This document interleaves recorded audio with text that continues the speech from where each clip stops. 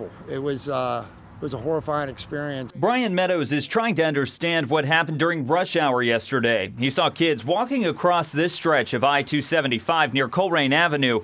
2 were hit by a car he estimates was going 30 to 40 miles per hour. The car didn't so much hit them as they more or less hit the side of the car themselves as they were running. Police say it appears they came from Clifford Park, which sits next to a neighborhood. Investigators say the kids had to climb over a wire fence.